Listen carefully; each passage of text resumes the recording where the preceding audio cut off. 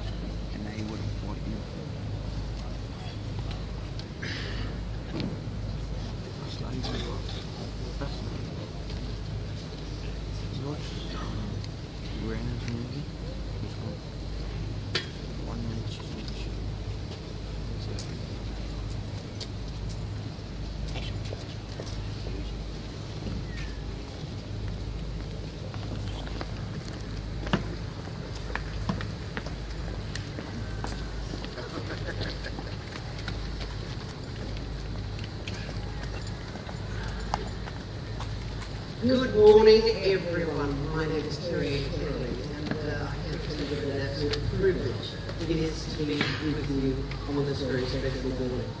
To the members of our Defence Forces, veterans and sub-branch members, members of Parliament, distinguished guests, ladies and gentlemen, boys and girls, welcome to the Rooty Hill RSL Centenary of Anzac Commemoration. As I said, indeed, it is a great privilege to be with you. And I just say from my perspective right here, it is a most impressive turnout, so thank you very much. Well, before we begin this morning with the official proceedings, I'd like to acknowledge the Darug people, the original custodians on the land on which we meet today. We pay our respects to elders past and present, and acknowledge the Aboriginal people for their custodianship of this land. And today, of all days, we recognise the Indigenous servicemen who have served as members of the Australian Defence Forces. Today, as we all know, is a very significant day in the history of our great nation. 100 years ago today, around 4:30 in the morning, the first soldiers of the Australian and New Zealand Army Corps, Anzacs, landed on the shores of the Gallipoli Peninsula. Brave and young, the cream of Australian and New Zealand men, with thoughts of their families, their nation behind them, they boarded 36 rowboats, and under the heavy fire of Turkish troops above, they landed at a place we now know as Anzac Cove. On the very steep rocky slopes of Anzac Cove, and in the many, many months of deadly fought battles that followed, these brave young soldiers established for our country, our young country, an enduring sense of national identity based on the iconic traits of mateship, of courage, of compassion and ingenuity. And it is these very traits that we recognise this day during times of national hardship, when Australians, all Australians come together to support each other during cyclones, during floods, bushfires, and haven't we seen a lot of that in times past? Today is about remembering the service and the sacrifice of members of our armed forces, not only in the First World War, but through campaigns of Gallipoli on the Western Front and the Middle East, but in conflicts in places far from home in the past 100 years. We also acknowledge the contribution of those not only on the battlefronts, but playing an important supporting role for the troops who were a long way from home. The nurses, the women, the families, because we know that war is felt most deeply in the communities that are left behind. We gather this morning in darkness and pause to remember the Anzacs and the peace and the freedom their sacrifices secured for us. We are gathered here in front of this new cenotaph for remembrance, a memorial to those lost, both known and unknown. And we will officially open this new memorial later in the proceedings. It is significant that the Rooty Hill RSL Club is hosting Western Sydney's largest Anzac Day Service to commemorate the centenary of Anzac. Not only because this is Australia's largest RSL, but also because of the significant contribution local servicemen made in the war effort. It's also significant because Australia's Prime Minister, for the majority of the First World War, William Hughes, held the seat of West Sydney. Earlier this week we spoke with students from 4 local schools and they told us about what Anzac Day means to them. So I invite you, ladies and gentlemen, boys and girls, to watch the next generation share their thoughts on Anzac Day on our screens.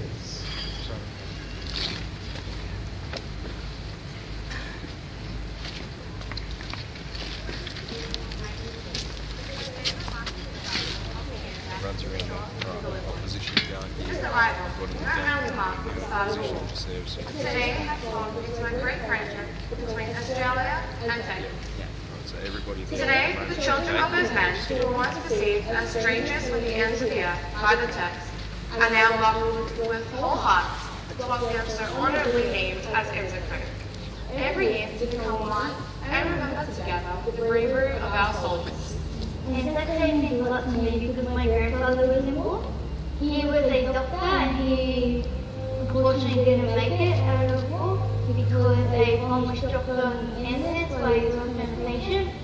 Thousands and thousands perished in that land, which included many citizens from Australia, New Zealand, Turkey, Germany, Britain, and France. It means that people who we don't even know have risked and some lost their lives for our freedom. Not only did the men suffer that went off to war, it was also the families of those men that suffered. Most of the soldiers that came back were never the same.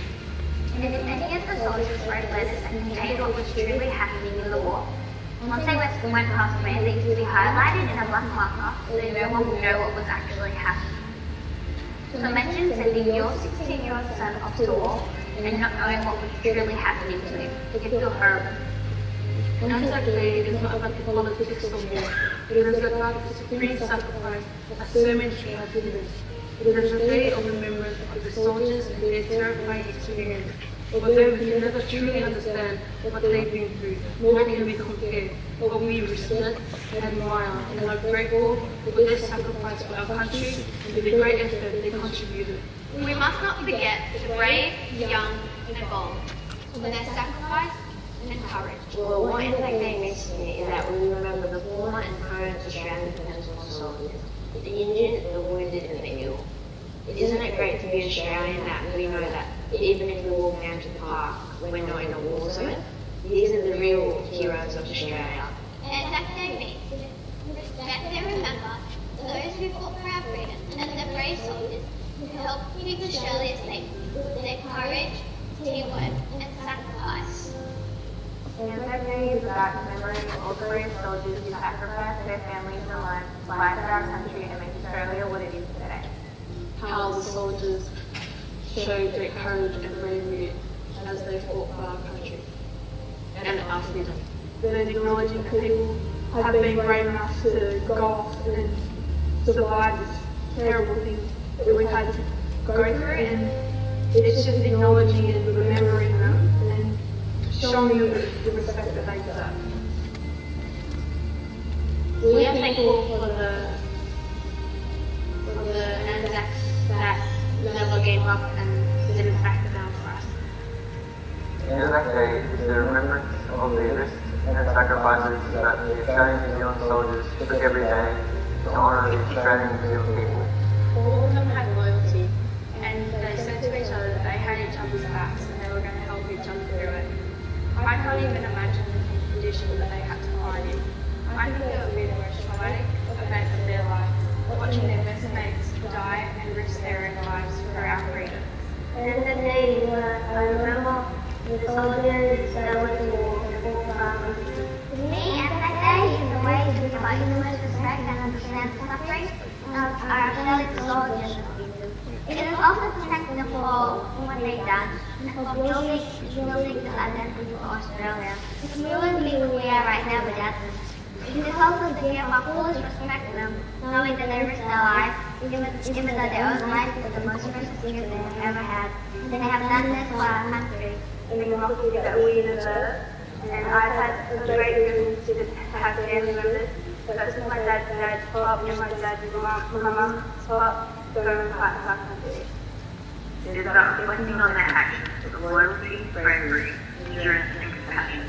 The actions that have given us the world we live in today. Every Anzac Day, my father marches in the city with his battalion, fire our title, which rises to the Royal Australian Regiment. Let's be together.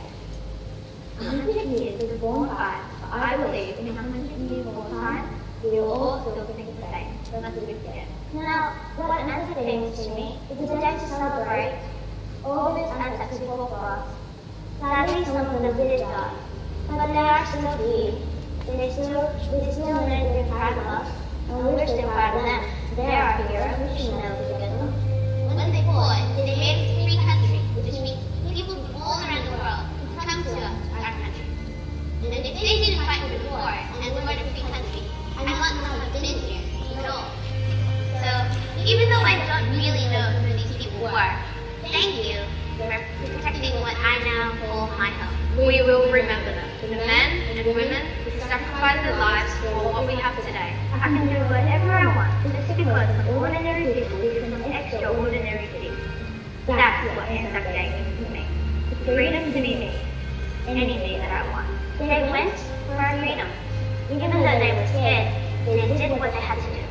And that's what I do today. And that's what I call truly courage. My great-great-uncle joined the war only at 16 years of age, and sadly, like most soldiers, he never returned. During that point of time, Australians and Turks were foes fighting back and forth, but now they have built such a strong relationship together. Every Anzac Day, we continue to remember those who gave up their lives and willingly fought for their country. We will forever remember them deep down in our hearts, lest we forget. Wonderful, honest and inspiring words from our next generation. I'd now like to welcome to the stage the President of the Rooty Hill RSL sub-branch, Mr. Sean Clements. Welcome to you.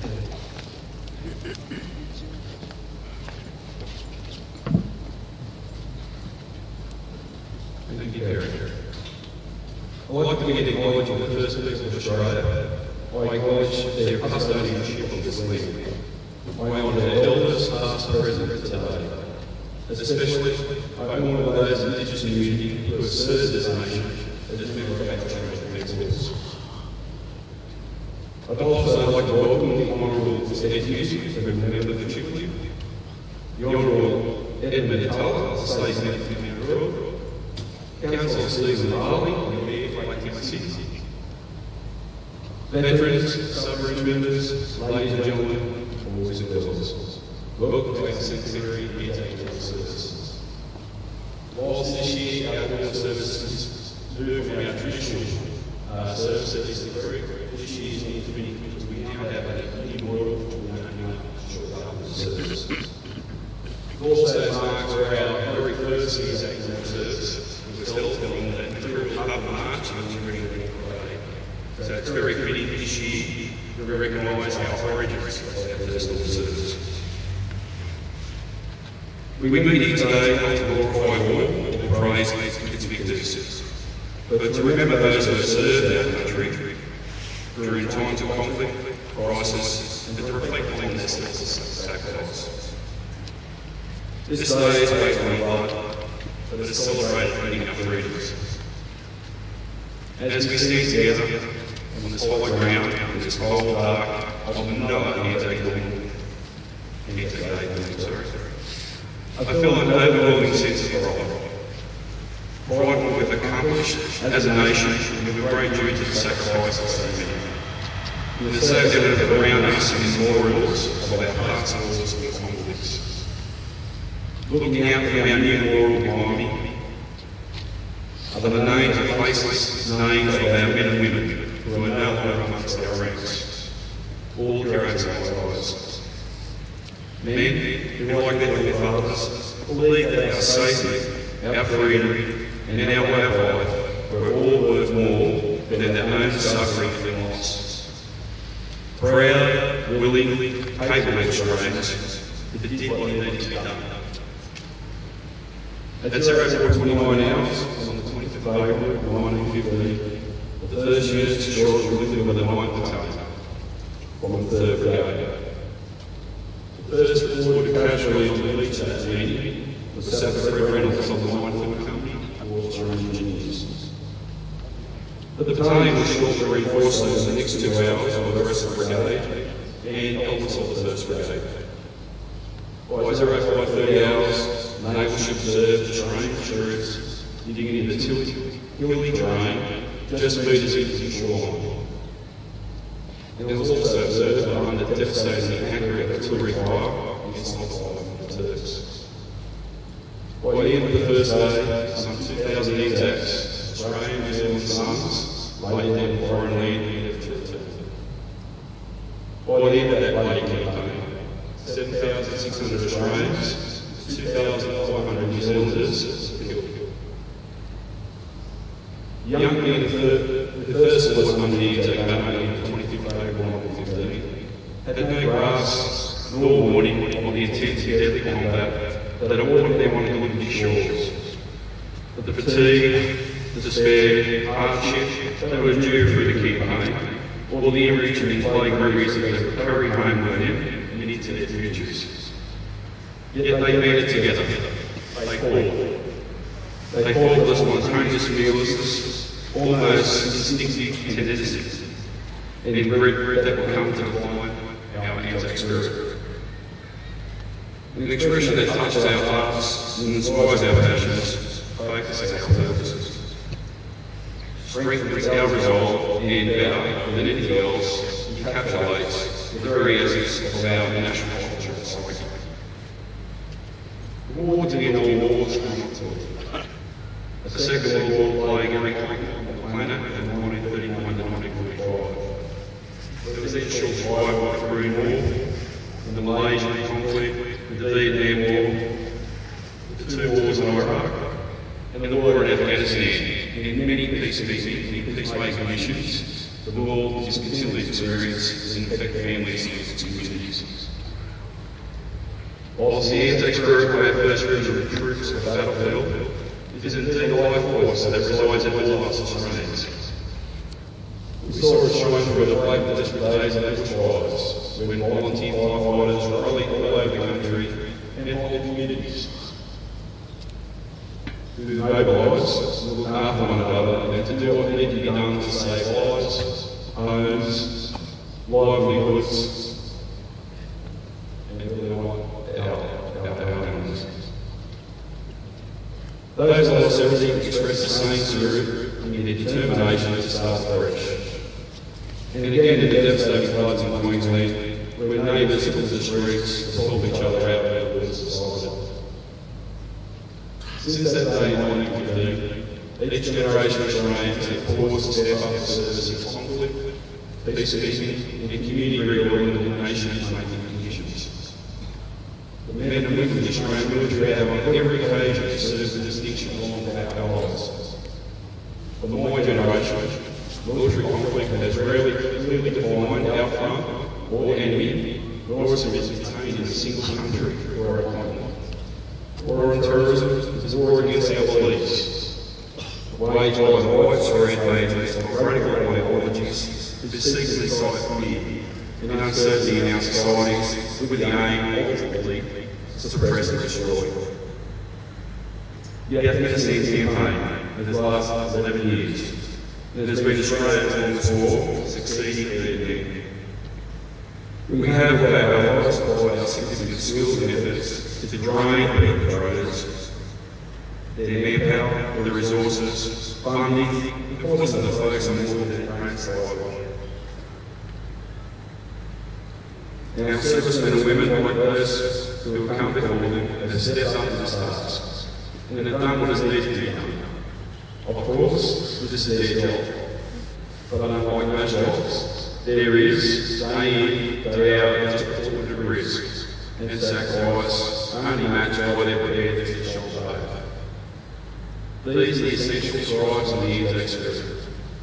The roll of honour, which Australian Memorial bears the names of the rest of the fallen, as the other 102,000 Australians who have died before them, for this nation we share.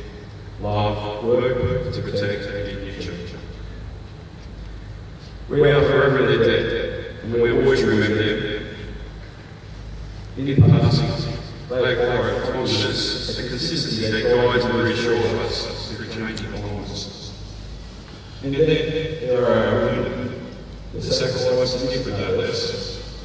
Their bodies and lives have altered immeasurably. They must, nonetheless, live on and rebuild themselves through changing times. There is no timeliness and consistency in their wound. Rather, a daily call for them and their families to face and overcome challenges. It is profoundly sad reality that wounded attempt to survive, though they are vastly outnumbered our dead. There are over 155,000 wounded in the First World War alone. The war in Afghanistan is only wounded, but for those who have been wounded there, it will never end. The physical scars inflicted will remain a curse, an inspiration of life. The other, deeper, more complex, and more insidious scars of hearts and minds will wreak havoc and pain over their lifetime. Every we understand the Anzac route is what these people deeply and long for every day. Courage, mateship, humour, laughter, warmth, generosity, and the determination never to give in or be heard tells us. The Anzac spirit and the values it demonstrates remain our common bedrock, creed and source of hope and be confident through difficult and uncertain times in our world and in our communities. Times that will be wholly unrecognisable to our original Anzacs. This is the core of its meaning to itself. With the dawn breaking in on Anzac Day 2015 at our new memorial, as we commemorate one of our greatest common events as a people and a nation. I ask each of you, all of us, to honour and embrace your own special sense of the Anzac spirit. We are Australians. We are born on the Anzacs. Those new Australians also are the core value of the Anzacs. We are the custodians and stewards of the spirit now and into the future, and we must stay with character. Blessed be. Thank you, Sean. And now I'd like to introduce our guest speaker this morning, a very, very good friend of the Rooty Hill Club and of the veteran community, the member for Shipley, the Honourable Mr. Ed Husing.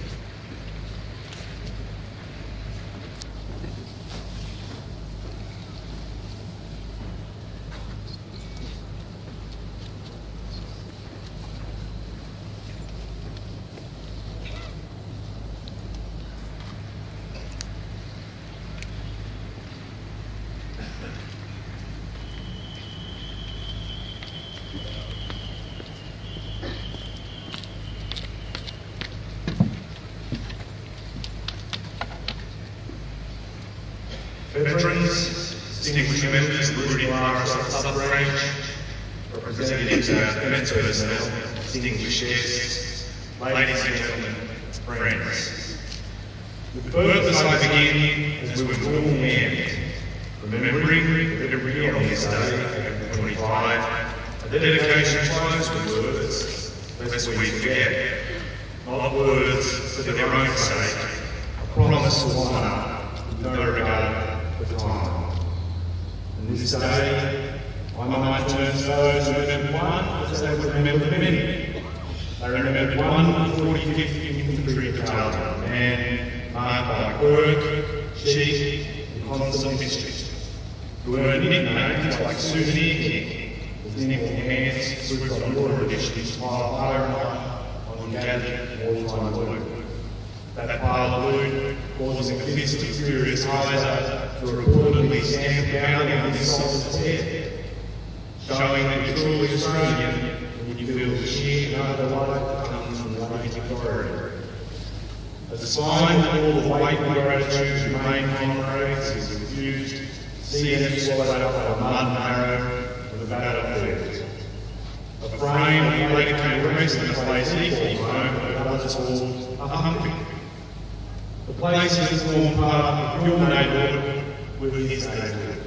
Mount Druitt was home. And in the end, leaving little behind, his soul farewell to this place 67 years ago. Yet a face immortalised in some of the most famous photos of his time was the late grave that bore no words and no name. Today, I remember those veterans who refused to let this lapse to continue. Separated by generations, they did not know this man, but they knew what was right for him. And they determined to deliver the greatest gift you could give a fellow human: dignity. The dignity that comes from the respect shown by those on remembering. Last September, they brought a governor to the feet of one who will be remembered. They brought a plaque with a name to rest above his head. Then and today, we remember John Barney Hines. And we thank those veterans who remembered one as they remember many, because the one represented the many. In that spirit, we reflect on the cold fact that on a single day, 100 years ago right now, 2,000 fellow Australians fought and fell on another soil. Roughly another 7,000 at the same fate over 9 months that harrowed the hardiest. Some of the youngest from a nation that had only just begun to find its identity. Within that toll, our own part of Sydney paid a disproportionately heavy price. So many of our young who have helped shape the face of our area were lost on that day through the war. Australians by birth or by choice, joined by 1,000 of those who carried the bloodlines of the original custodians of this land, who are remembered and thanked today as well. Tended to by 3,000 persons who sought to preserve the humanity of those who witnessed the worst of humanity in others. For those who did not return, heavy is the realisation that they were a chance to make memories of their own.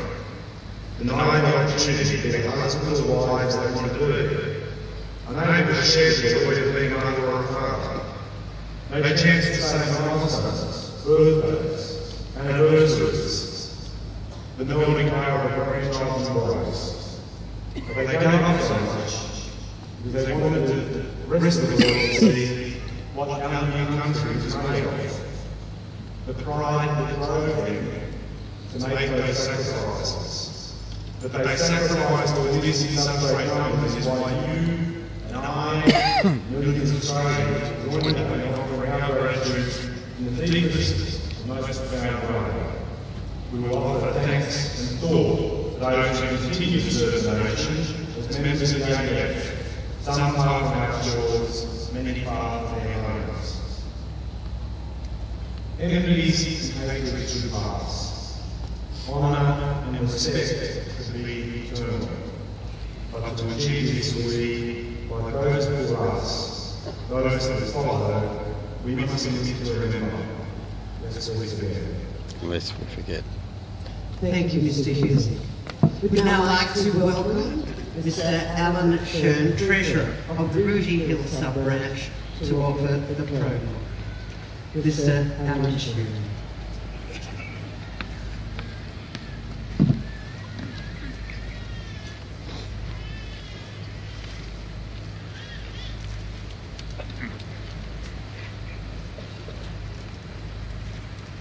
We are here assembled to commemorate an important day when the young men of Australia and New Zealand, by their deeds and sacrifice, demonstrated that Australia and New Zealand were truly nations. On this day, we remember the sacrifice of such men for an ideal, for a way of life. Let us take strength in the knowledge and hope that our sons and daughters will never forget the examples set by their forefathers. In our everyday life, let us endeavour to carry on those traditions established by hearts and conflicts at such tragic loss. We also remember the gallant Turkish soldiers whose deeds at that place years ago became important in defence of our own.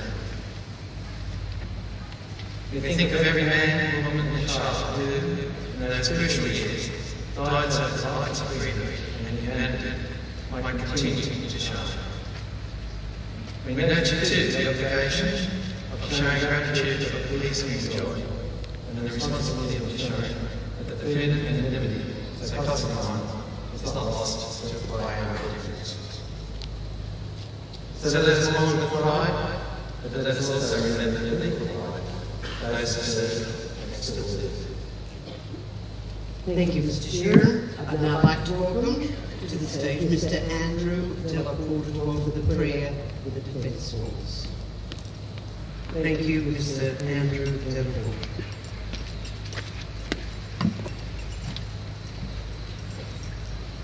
Let us pray.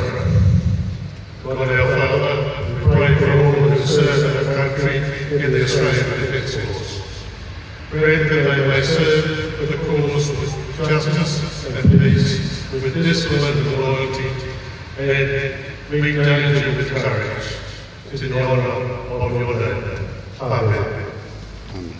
Thank you, Mr. Delaporte. Now, I'd like to make welcome Miss Yasmin Warby from Rooty Hill RSL Youth Netball Club to offer a prayer of peace. Welcome, Miss Yasmin Warby.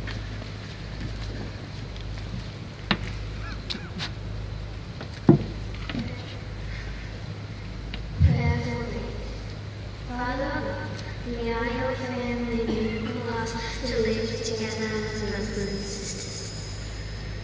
Help us to overcome the barriers that divide people and nations from one another. Bless us as we remain to bring peace and understanding to the world, so that we may learn and serve your ways and serve your will. Amen. Thank you, Yasmin. Now we'd like to make welcome Miss Katie Toogood to the Rooty Hill RSL Youth Netball Club to offer for the prayer for the nation. Eternal God, we praise you for this land under the Southern Cross, which has provided a new beginning in life for so many people across the centuries. For the freedom it has offered, for the good life it has provided, and the peace which it enjoys. Lord God, today we remember men, women, fought to preserve the integrity of our nation. We honour those people who paid this free sacrifice, and all those who suffered in the defence of freedom and in the pursuit of peace. Lord of ages, we pray for the nation of Australia, living in an ancient land, that you will bless people, that we may work for a nation that is free, prosperous and caring. Thank you, Katie Toogood. To offer the commemoration of the fallen, I'd like to welcome the Honorary Secretary of the Rooty Hill RSL Sub-Branch, Mr. Al Davey.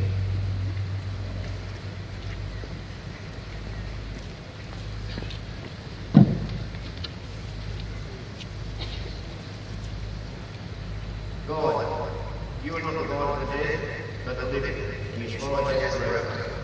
We thank you for love of life and that is eternal. We bless you for the fellowship of the unsaved, for those who are born into the world of the light, who still see your face and serve you still. Their heroism and their sacrifice, their deeds and their endurance, will be the heritage of our children's children. The humble hearts and miseries and lowly pride will be commemorated before you, those who have been. Amen. Thank you, Al. I'd now like to call on the following people to come forward and lay a wreath or other tribute upon the memorial wall. Rooty Hill RSL Sub-Branch Senior Vice President, Mr. Bob Cooper, OAM.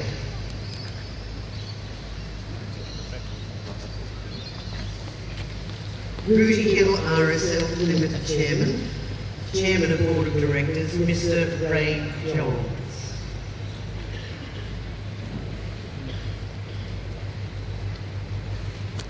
Rooty Hill Subsection Naval Association, Mr. Peter Boyd.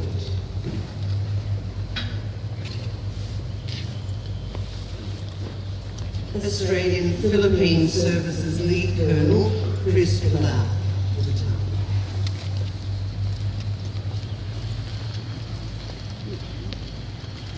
Rooty Hill RSL Club Women's Auxiliary, Mrs. Kay Cobain.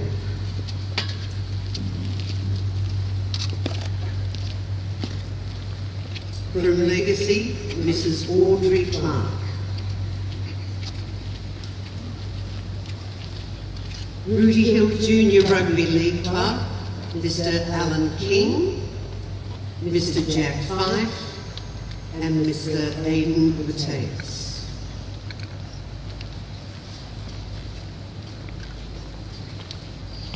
The federal member for Chipley, the Honourable Ed Husing.